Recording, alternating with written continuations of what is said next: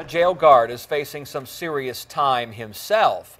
25-year-old Alexander Kohler worked as an officer at the Peninsula Regional Jail, that is, until he admitted to charges that he had sex with an inmate.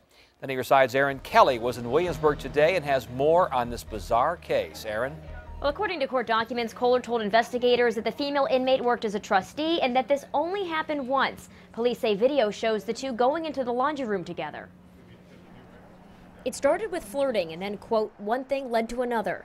That's what former correctional officer Alexander Kohler told investigators about having sex with an inmate last summer, according to court documents. There was a camera in the hallway, so they were able to verify that they had gone into the room and saw him leaving the room afterwards, followed by the inmate. Prosecutors said on Thursday 25-year-old Kohler pleaded guilty to carnal knowledge of an inmate at the Virginia Peninsula Regional Jail.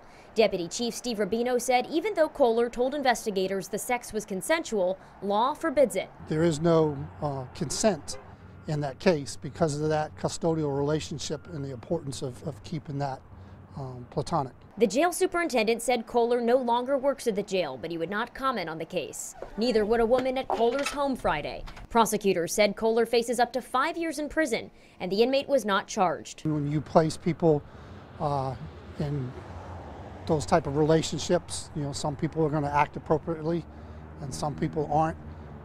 Some officers are going to abuse their authority while others aren't.